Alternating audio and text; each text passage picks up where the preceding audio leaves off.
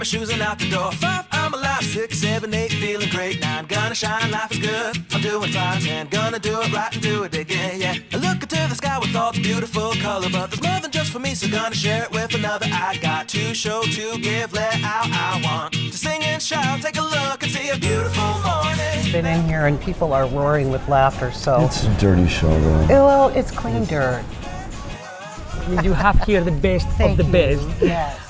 So we have many celebrities here. The Holly Madison come over here, and the Usher come over here many often, and the Paris Hilton come here. Boy, I'm dating myself, but it's okay. Nobody else will. Oh. That's so Vegas.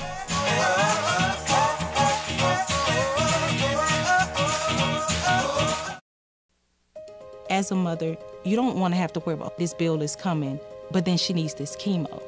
That's a decision you shouldn't have to make. At St. Jude, a family never sees a bill at all, not one bill. It's like the world has been lifted off of your shoulders. The treatment doesn't get any better than what you receive at St. Jude. It saved my life. It saved my daughter's life. It saved our family.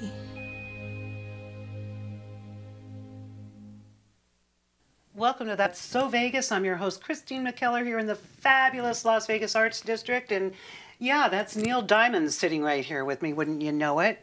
Actually, Rob Garrett, the King of Diamonds.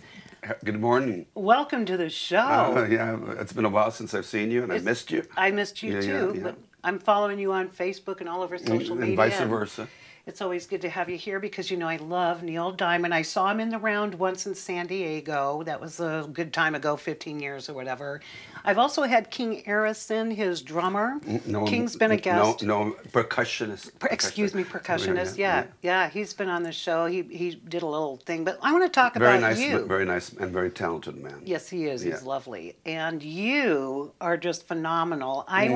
There's so much I want to talk about. First of all, let's just talk about you will be at the South Point this weekend, Friday and Saturday. Mm-hmm. Bam, what time? 7:30. Great. Yeah. And it's a Christmas show, or is it just It is not a Christmas show, but we did throw in one holiday song, you know. Believe it or not, I mean, Neil has 4 Christmas albums out, and not bad for a Jewish boy from Brooklyn. I know, but I love all of these. They all done well. And you're a Jewish boy from where? Brooklyn. You too? Brooklyn. I'm a Jewish boy from Brooklyn and Queens. But this has been home for most of my life, 43 years. Oh, amazing. Yeah. You're wearing it well. The heat, the sun, the constant wear and tear of the elements here in the desert. When you're in my business, you have to. You know, have you, of course, how did you become this King of Diamonds, this Neil Diamond person? Because you look like him, you sound like him, your whole persona on stage, you actually morph into him. I'm not going to use a trait. I love channeling. that word, morph. Morph is good. I like it better than channeling. It's a word I use. Channeling, morph. Channeling's kind of overdone. I love that word. Yeah, so tell me, I mean, are you like spiritually connected to him? Is there some kind of seriously? Well, I don't know. Spiritually, I mean, we're both 2 Jewish boys born in New York City, so that's things with there's similarities that I never knew of until way after I was performing as him. We both have a younger brother. We both moved from the East Coast to the West Coast at relatively young ages. Mm-hmm. Me younger. I came in at a younger time than. Well, you are younger than he did. Yeah. Chronologically. And yeah, there are a lot of similarities, but we don't have to get into that. As far as morphing into him, I had my own band here in Vegas for 15 years, from 80 to 95, and then I just was looking to do something else. I pretty much, in 94, 95, I had done everything I thought a band leader could do with his band, and I wanted, you know, to bring it up a level. And we used to have a lot of people from the show Legends in Concert come sit in with us, and some of them would say, "Rob, you should come audition for us. You do like a great Neil Diamond. You should." And I heard it for years, and I think after, like I said, 15 years of being in a band and doing lounges and clubs and so forth, I decided I'm going to try something different, and I auditioned for Legends as Neil Diamond. I didn't get it right away. Oh wow! But I wanted the job here in Vegas. And someone had seniority over me, you know, at that time, and I called a friend in Hawaii who was doing the Elvis there, and I knew him, Jonathan Von Brana, and his boss, the guy that was running the Hawaii show was a guy named Paul Revere. Yeah, right. Not of the Raiders, I presume. Of the Raiders. Oh, seriously? Yeah. Dang. Of the Raiders. Nice. And he was a owner, and he was the director of that particular show, only that show, in Hawaii. And I submitted a video, and at first, they said they liked it, but we don't need any. And I thought I was getting a brush off. But 9 months later, the phone rang, and it was him. And he said, we saw your video and we loved it, but we weren't ready to hire at that time. We are now, and I'm coming to Vegas with the Raiders. I'd like to, your video's great, can you audition in front of me? Right. Would you mind doing that? I want to see you live. So we set something up where I just went with tracks, and he sat right, maybe about 10 feet away from me, and it was just me. Did you have the hair going on and the whole physical? I did, but at that time it was more fabricated. In other words, because I didn't know this was going to become a career. Oh. So and I actually had, believe it or not, longer hair, and so I had a wig made at first. Right. A really good one, and I had it made, and so I put the wig on and darkened the eyebrows and so forth, and I looked in the mirror and I went, I went. It's there. That look. That's my dog, by the way. Sorry about that. Our come here, our mascot. It's like, who knew? And there was definitely a close enough resemblance where I felt confident I could do this. The voice was already there. Interesting. So prior to that, you really were just doing covers of different 80s songs and this and that and the other. Typical cover band, but we were very successful. It wasn't at all about Neil Diamond back then, or originally. No. This amazes me to sit here looking at you now.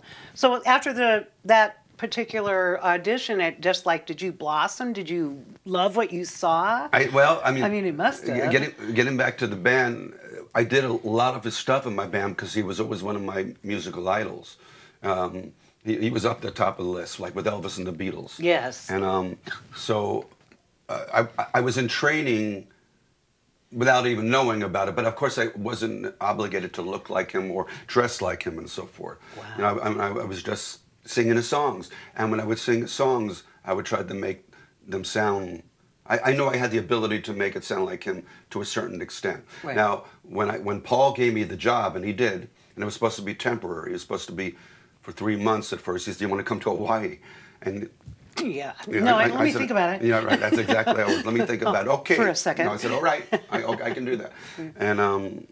And I went, and 3 months turned into 3 years. Wow. So when I got that job, and now I knew that it was required of me to be Neil Diamond, and plus I wanted to make him proud. He became my mentor. He took care of me and watched over me and gave me advice and so forth. And I listened to everything he said. Oh, almost everything he said. And I did. I felt an obligation because this guy was giving me a break. Right. And he didn't have to because I had no experience as far as being an impersonator. Right. And I got videos and I literally set out to study Neil Diamond, and I compare it to the way a scientist would study the atom. Oh, interesting, down to every level. Right. Cutting through, because you've really got, it is amazing. It is this morphosis into... Then when you do it long enough... Do you feel it when you walk on stage? I mean, we're sitting here chatting. Yes, you do look like Neil Diamond. I know that you are the king of diamonds, but I also know you drop. But when I see you on stage, it's this whole different...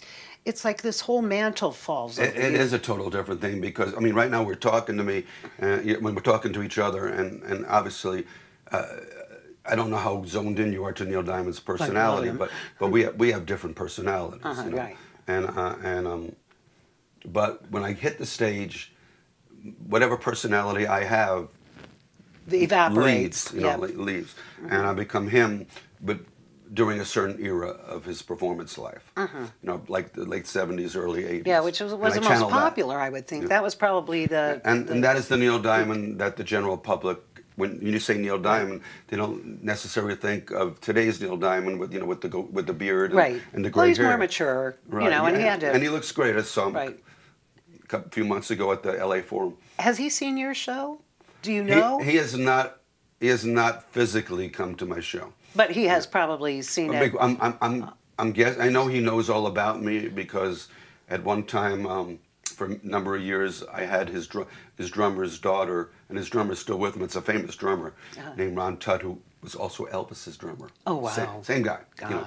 So and his daughter was in my band, so I know and the Alicia, that was her name. Her father Ron came to see us. So. And shared it with Neil, so I know Neil. Sure. I know Neil's familiar with me. He's got to be flattered, you know. I mean, I think so. We'll talk about that in a minute. I have to give a shout out to my sponsor before we go to break, and then we'll come back. We have a lot to talk about. Again, not just your show at the South Point. You have a couple other shows going up. December's a really busy month for you because you're a good Jewish boy from the Bronx, right? No, well, no, close enough. Queens. Right. Yeah. Clue me in. Brooklyn, Queens. Brooklyn, Queens. Okay, don't go away. I want to give a quick shout out to the Red Roof Inn, my sponsor. They're on Paradise across from the Hard Rock Hotel. They are close to the Strip and the airport, and they're pet friendlies. I'll be right back. Pet friendlies? That's multiples. I guess that's dogs and cats. I'll be right back with Rob Garrett, a.k.a. the King of Diamonds. Don't go away.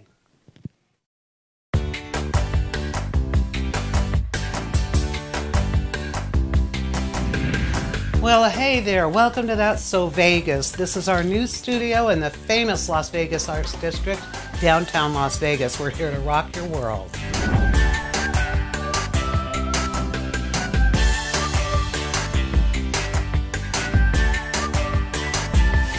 And I was going to ask you how it felt to be breaking good here at the Bellagio for the National Center. What you did. Your last CD was My Secret Life. I wanted to ask you what your secrets were. Tune in and turn on with us in downtown Las Vegas. This is where the action is, and That's So Vegas.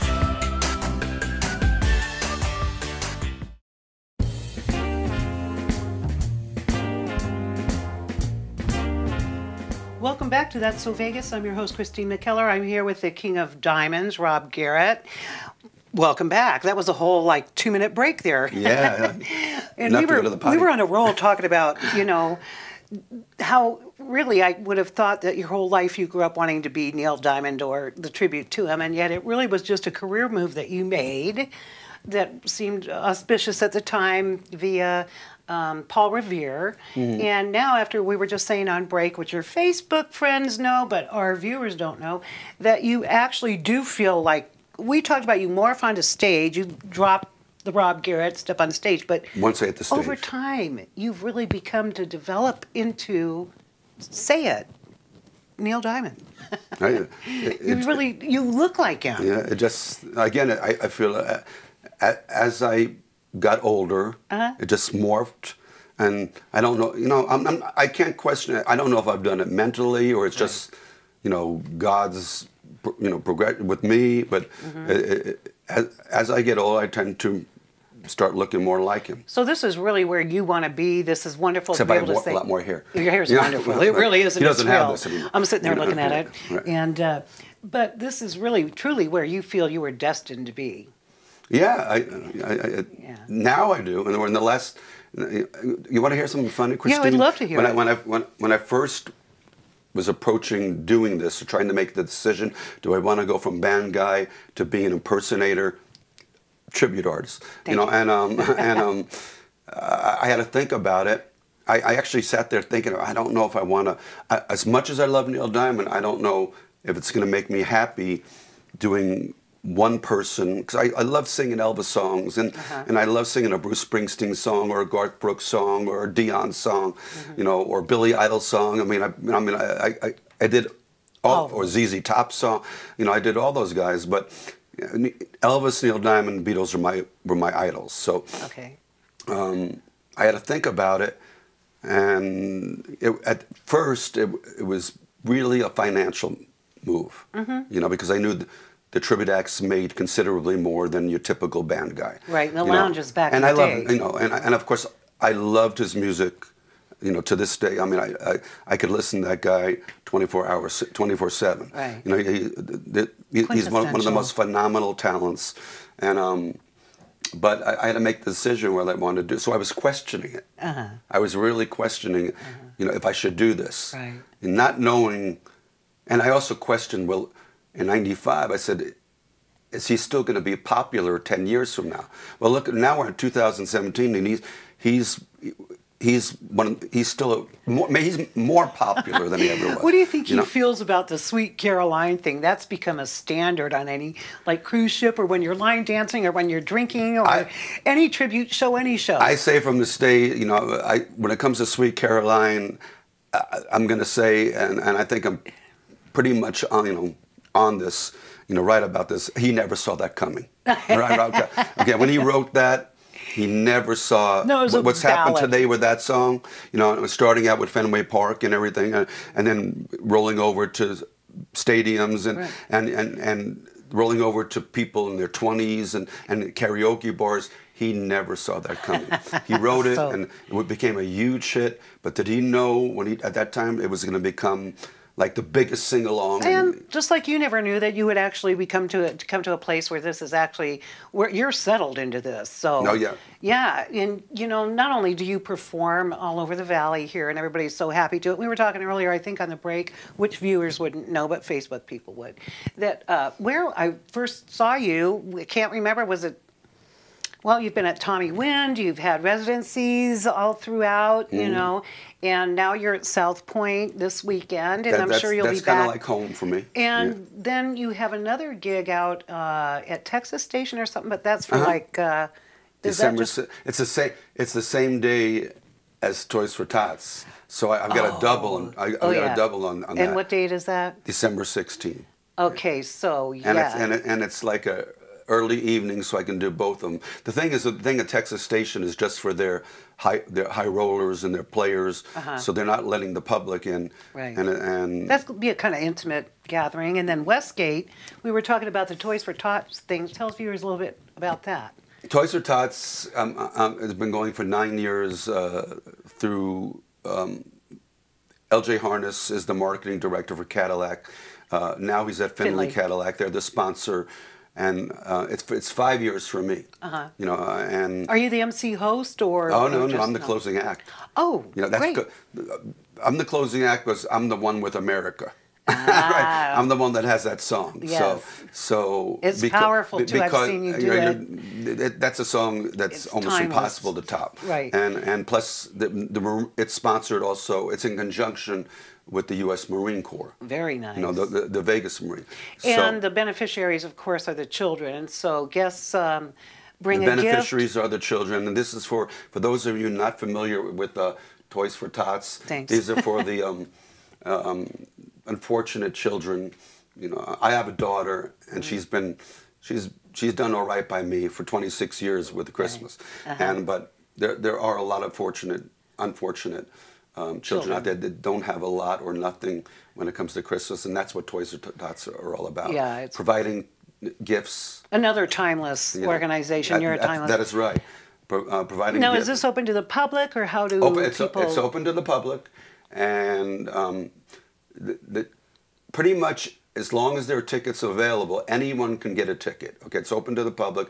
It's just yours for the asking. However, there is some responsibility that comes with that. Each individual, not couple. Each individual. Thank you. Not couple. Everyone that gets a ticket is obligated, to give, to either write a check or bring in an unwrapped gift worth at least, and I say at least, $20. So is there an age limit on the gifts? Because it's for kids. Okay, so anywhere from toddler to say teenager, early teen, right? Yeah. I would say toddler to 15, 16. Right, because you're still a child at heart. I mean, I'm still a child at heart when it comes to Christmas. Yeah.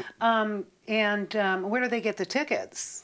Online, or is there a Toys for Tots? You can bring. When you bring there's different ways to get your tickets. You can bring your gifts to either Finley Cadillac, and that's way out at the Autorama in Henderson, or you can bring them to Cadillac of Las Vegas, which is on the west side on Sahara. Or you can, and when you bring your gift, they'll give you a ticket. And you can also, if you want to chance it, you can bring it the day of the show. Oh, I see. And you'll get a ticket, and you get a ticket. But it's the cool thing is that it's in the international showroom at the Westgate, which.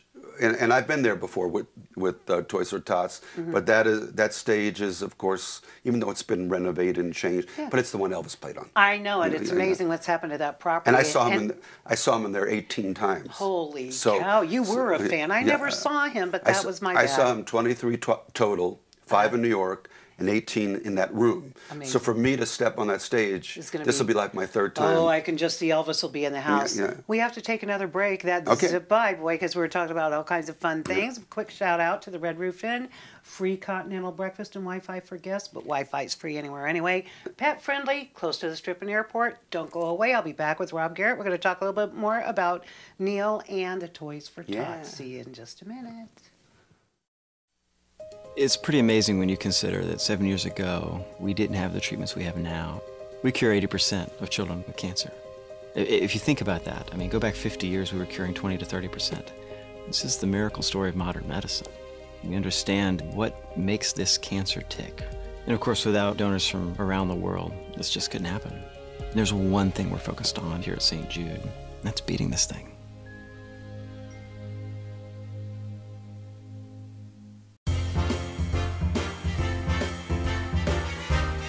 Welcome back to That's So Vegas. I'm your host, Christine McKeller. I feel lyric here with Rob Garrett, who's also known as the King of Diamonds, and I don't have to even tell viewers who just tuned in who you're the king of. You're the king of Neil Diamond. Well, I don't know if he has a king. I guess he's the king, right? He is the king, right. But you certainly carry his torch well for him. And I'm sure that he has probably seen some videos and that he's I'm sure flattered. he has. I'm sure he has too. And the good news is I've been doing it for 23 years and voted #1. And he hasn't made any attempts to stop me. So so that's a good sign. Yeah. that's, he just got off another world tour. Can you believe that? I do believe it. Not only do I believe it, but the last state of his U.S. tour, he bypassed Vegas. I know. I talked about that with King. Shame on you. Right. It's Las Vegas. Shame even. I expect. I thought for sure he would go to T-Mobile because he hasn't been there yet. Right. He just bypassed. He went right past he Vegas. Must have his reasons. And I saw him on his last night of the U.S. tour at the L.A. Forum, and he had look. The guy's 76 years old. Wow. And he's in the top 10. He is in the top 10 of biggest selling artists of all time. Yeah. And he did 2 nights at the LA Forum, and each night sold out 19,000 people. I have no doubt. Yeah. I kept bugging King Arison, his percussionist. King was on the show. He actually did some bongo work here. It was fabulous. There aren't amazing man. There aren't too many guys that can touch I know. King Arison. I was begging for a backstage pass. Of course, my percussionist is pretty good. Of LJ. course. Yeah. Here's to LJ, right? Yeah. Well, do you look like this every day? Like, do you roll out of bed looking like this? And the reason I ask that is I'm wondering, like, when you go to the grocery store or you walk around, do people come up to you and say, hey, Sweet Caroline, or sing that song again? That happens sometimes. I mean, I'm not going to lie. It happens about 50% of the time, or they look at you and go, Neil Diamond.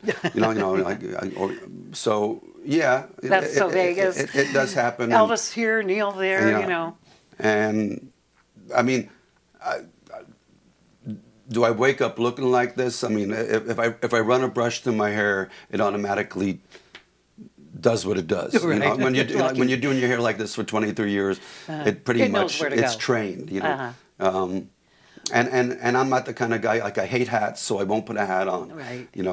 Why would you cover that hair? That would just be ridiculous. I feel this, right. I don't put a hat on, and I feel every time just an obligation that every time I step out of the house, that I'm obligated to. I don't go full drag, but I'm obligated to a certain extent to look like him. And besides, it's also promotion for me. Right, and you want to keep it clean and like you said, honor. So you want people to look at you and say Neil, because they're going to say, hey, do you work anywhere? Do you play anywhere? Yes. And so forth. Of course. Whip out those cards and all that stuff. And I just happen to have you know, a pretty good resemblance to my character. Yes, and, you do. You know, without having to go too much into fabrication. Right. And I mean, a natural resemblance to my character. So I take advantage of it. So on that vein of thought, what do you do for fun? I like to ask these questions of certain entertainers. I mean, especially here in Las Vegas.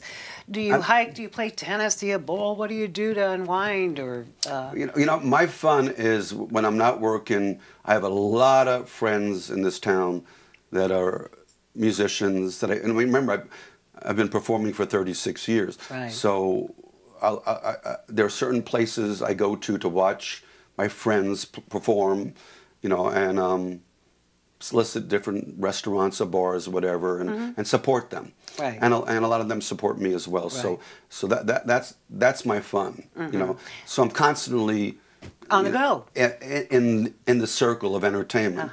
And it is amazing about this city, I have to say it, because I've heard it time and time again from a great number of guests, how supportive the industry that you guys are of each other. There isn't that backstabbing animosity. I mean, there's some competitive... Okay, well, you're the exception to the rule, I just found out. Believe me, there definitely is. There definitely is, yeah. Yeah, but most of you do support each other, so... You know, the ones that are friends, you know, that when you're peeps, we support each other. Right. You know.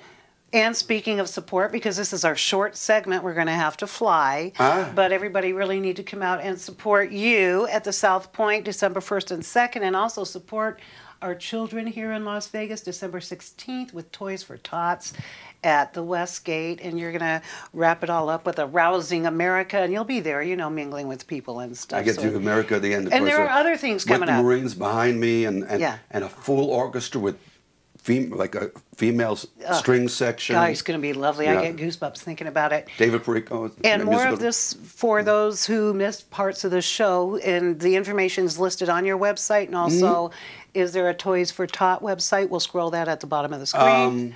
There is, but your website. You want to go to my website or LJ Harness's website. Okay. And your website, again, just to verbalize it for the audience. Actually, we said website, not my website, my Facebook page. Okay, yeah, Facebook. Yeah. So my Facebook page will tell you all about Toys for Tots. Okay, and is that the King of Diamonds? Or I'm so easy to find.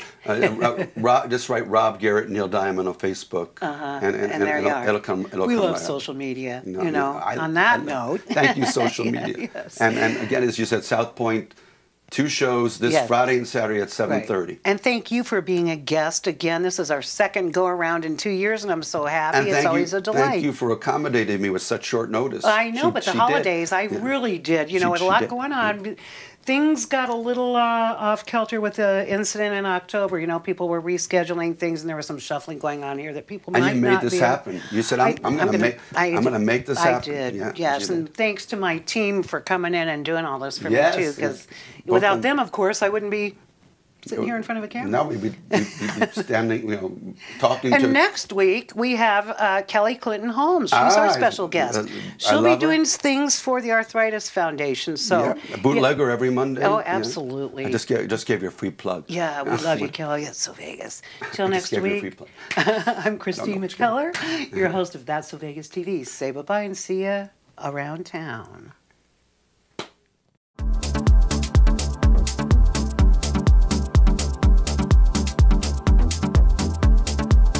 Christine McKeller with this week's latest Vegas entertainment highlights. Turning downtown into Cowboy Town, the Golden Nugget will welcome Country All-Stars December 7th through the 15th for National Finals Rodeo 2017. All concerts will be held in the showroom following the rodeo at 10 p.m. each night.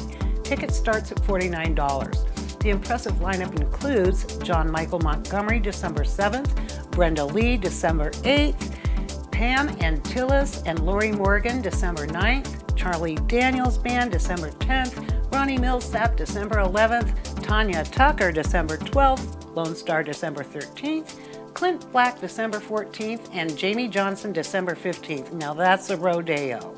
Grammy Award winner Chip Davis will bring Mannheim Steamroller Christmas classics and best-loved hits from his Fresh Air series to the Orleans Arena on Friday, December 1 at 7:30 p.m. The show, directed and co-produced by Davis, features Mannheim Steamroller classics along with multimedia effects in an intimate setting. Tickets start at $39. The opening of Holiday at the Park will be Thursday, November 30 in the Toshiba Plaza with the 80-foot tree lighting ceremony at 5:30 p.m. The event will feature performances by the Mirage's newest headliner, Matt Gose, and the Las Vegas Academy Choir. The MC will be in arena host for the Vegas Golden Knights, Mark Shunock. The opening includes complimentary ice skating, 4 to 10 p.m., a meet and greet with Santa, hot chocolate, and tasty treats throughout. Complimentary parking, oh whoa, will be available from 4 to 8 p.m. at the New York, and Monte Carlo self-park garages for guests attending the event. That's worth going to just for itself. A little blessing on the parking there. For the holiday season through January 2nd, the ultimate 4D experience at Excalibur has added the Polar Express 4D experience. The movies are shown in 3D, and the added fourth dimension is the special effect theater. For more information on these events and more, please visit VegasOnlyEntertainment.com. Happy holidays. I'll see you again next week because that's so Vegas. 1, 2, 3, 4, get my shoes and out the door. 5, I'm alive. 6, 7, 8, feeling great. 9, gonna shine, life is good. I'm doing fine. 10, gonna do it right and do it again. Yeah.